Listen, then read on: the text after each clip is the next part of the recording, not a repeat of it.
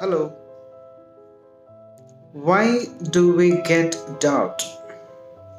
Or why do you get doubt? You get doubts because of these many things. You do not have any kind of knowledge about a thing. You do not have experience about a thing. And you are not aware of a particular thing, hence you can have a doubt. The second kind of doubt is that the doubt is created from an external agency which you thought was not important for you in this life. So you had a kind of ignoring attitude towards that particular thing. So doubt has been created by this external agency in you that you do not know that particular thing. And the next doubt is because of a thing which you know, but you're not sure that whether which thing that you know is the real thing or is there something beyond that. But though these are the reasons for doubting, people ask for doubts for these many reasons. The first reason why a person doubts or questions his doubt is to know, to be aware. The second reason why a person questions his doubt is to check what he knows is correct or wrong. The third point why a person questions his doubt is to prove that the other person what he knows or not. The first reason, if you are doubting something, there is an urge within you which rises to know something better, which is good sign for improvement. The second kind of doubt is also to some extent good because you're going to recheck whether whatever you have known is right or wrong, which is some kind of analysis based doubt or recheck of a doubt or updation of a knowledge which you had thought was best. The third kind of doubt most of the times happens to prove that the other person doesn't know.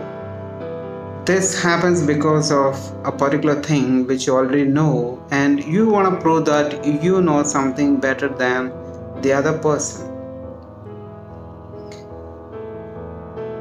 I said these lines in bold letters underlined.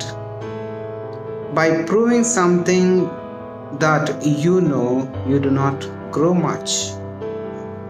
Instead, if you get to know something from the other person, it adds value for your knowledge because there is some knowledge within you and there is some kind of knowledge coming from external sources. Keep in mind, things are going to come from out for much of your life and it is going to crystallize within you and it is going to settle in you for some time. Your life has to be like a flute, a bamboo so empty that it doesn't have so much of things within, but it takes inside itself whatever kind of air comes into it.